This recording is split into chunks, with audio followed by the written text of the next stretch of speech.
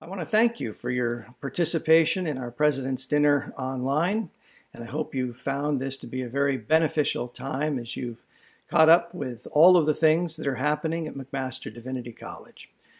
In a couple of minutes, I'm going to ask you to actively involve yourself and make a direct response to what you've seen here on our President's Dinner online. But before I do that, I'd like to say a little bit about what is happening at McMaster Divinity College. As you know, we're right now in the middle of this COVID-19 pandemic, and so we've had to make some changes at the college.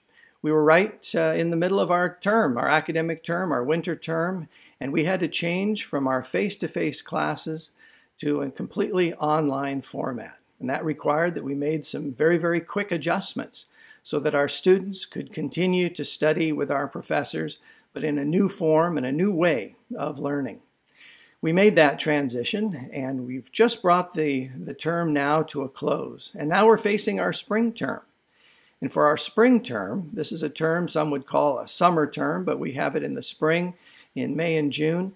We've gone to an all online format for those classes as well.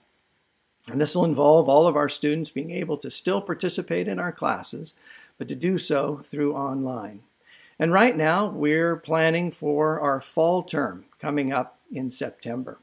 We're not quite sure what the situation will hold when we get to September. I'm sure all of us are expecting something to be different. We're hoping things will be different, but we're not quite sure how different things will be. We're not even quite sure if we return to normal, what that new normal is going to be.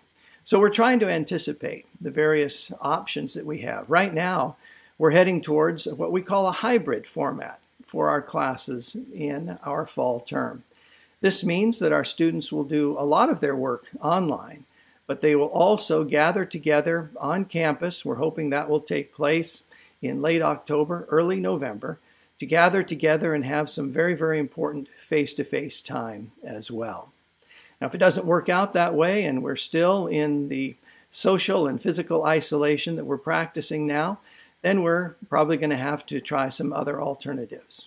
But throughout this, we are determined to continue to do the work that God has called us to do as McMaster Divinity College.